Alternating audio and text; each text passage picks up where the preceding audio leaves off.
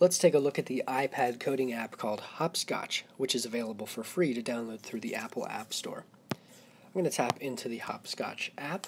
You will need an account to use Hopscotch. It is all free. If you need your parents' help or an email address, make sure you ask for it. After you get logged in, you're going to tap the Create button at the bottom with the plus sign.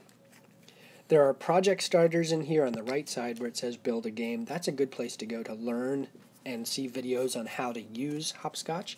And also it's a great place to get ideas for what you can use to create your own project. When it comes time to actually build your team's coding project for the coding contest, however, you will need to start from a blank project. In a blank project, you can tap the plus sign at the bottom to add elements to your project. Elements can consist of characters, shapes, words, your own pictures, or anything else that's included here. So let's add a couple elements to our project. Here's a tree. And let's also add a monkey. Alright. Let's say I wanted to code the monkey to walk to the tree and climb up it. That's just one little idea for something we can code here. Obviously, you can create whatever you want. You can create a little scene, a movie, cartoon kind of thing like that. Maybe you create a game, or maybe you come up with something completely different that is all your own. It's completely up to you and your team to be as creative as you want.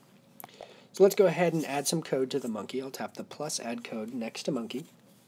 And let's say when I tap,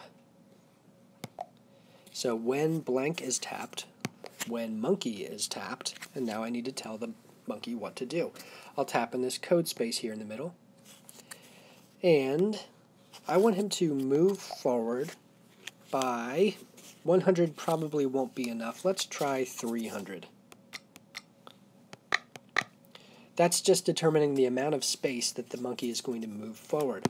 So let's hit play now in the upper corner to see if 300 is enough. I'll tap the monkey because that's what my code said. 300 wasn't quite enough. I think we may need to do 600. Looked like about half as far as he needs to go. So let's change that 300 to 600. And done. Play. The code says when I tap the monkey now, he should walk 600. And almost. Let's go with 625. That should be perfect. With coding, you'll notice that there's a lot of kind of guess and check, and you'll be learning from your mistakes a lot. That's what it's all about. Now, let's see if 625 is the perfect number. Okay, looks pretty good. Now we can have the monkey climbing up the tree. So we're going to add more to our monkey code here.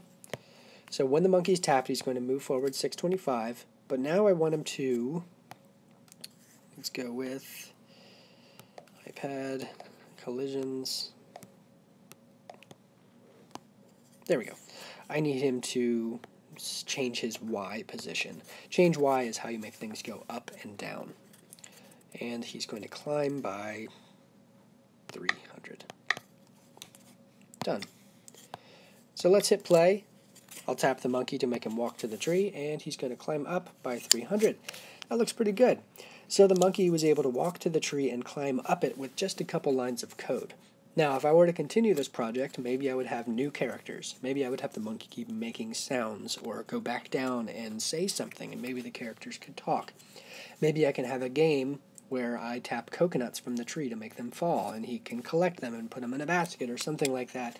It's completely up to you. This is just one little example to show you the basics of getting started here in the Hopscotch app for iPad. So enjoy. Hopefully you can find some good inspiration and get started with your own project.